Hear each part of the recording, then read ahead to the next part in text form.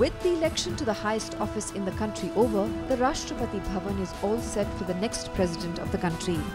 Ram Nath Kovind, India's 14th president, will take oath of office on July 25th and thereafter move in one of the world's largest residences of a head of state.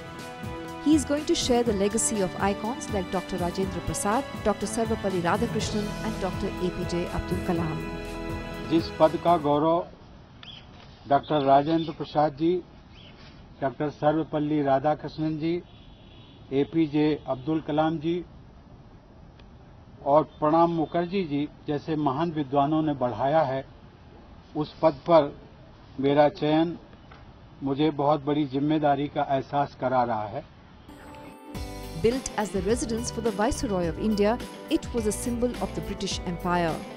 After India attained independence and India's first president, Dr. Rajendra Prasad, moved in the Viceroy's house, it became Rashtrapati Bhavan, the home of the President of India. The H-shaped 340-room mansion is spread out over 4 floors in an area of 2 lakh square feet.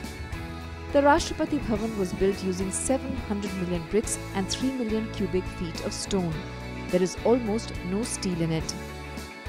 The building, conceptualized by Sir Edward Lutyens, has a clear influence of Roman architecture. At the same time, it also reflects an Indian touch with dome-like chhatris and Mughal-style netted oriels.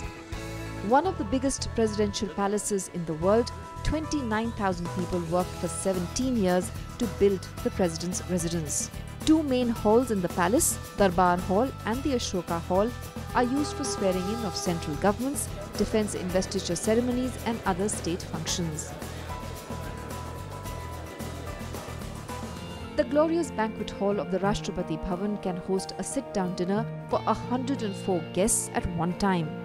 The walls of the banquet hall are adorned with the pictures of previous presidents, reminding one of its illustrious legacy. In the forecourt stands the Jaipur Column, a giant 145 feet tall structure gifted by the Maharaja of Jaipur, Savai Madho Singh.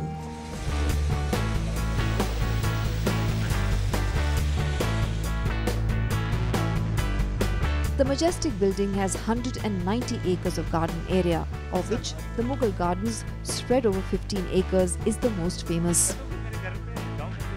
Apart from tulips, lilies, daffodils and other seasonal flowers, it boasts of around 250 varieties of roses, making it one of the grandest rose gardens in the world.